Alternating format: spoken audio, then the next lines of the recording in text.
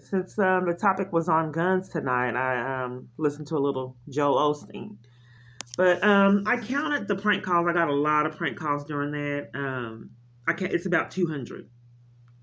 So if the police were abiding by the law, clearly they're not.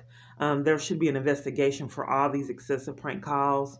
A lot of the parties that called me made it very obvious that they were Jason's minions, and they were calling regarding him, trying to protect him and cover for him, which, is evidence of the stalking and all kind of other crimes and harassment that I've already reported, but they refuse to investigate and cover for.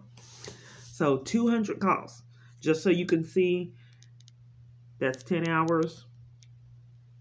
I don't want to go into personal calls.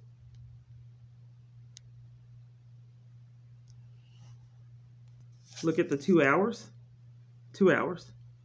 So you can see how this clearly can go up to 200. 2 hours. Look at this 1 hour.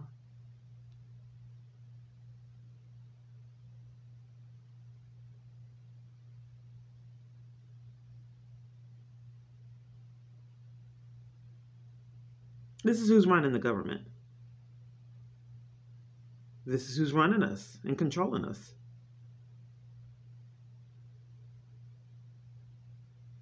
This is who's hacking the phone networks, enticing people to even deprive me of my constitutional right to appear at court. 30 minutes. Look at all this.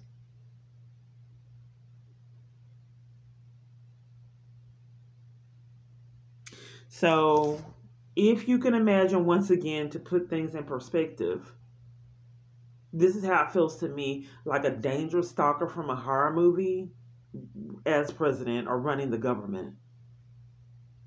Is that a threat to national security when we have someone like a horror movie on a Lifetime movie or one of these movies, a stalker like that is running our government? So I just try to give people the shell shock that was ignored for a long time. People really need to realize exactly what's going on here.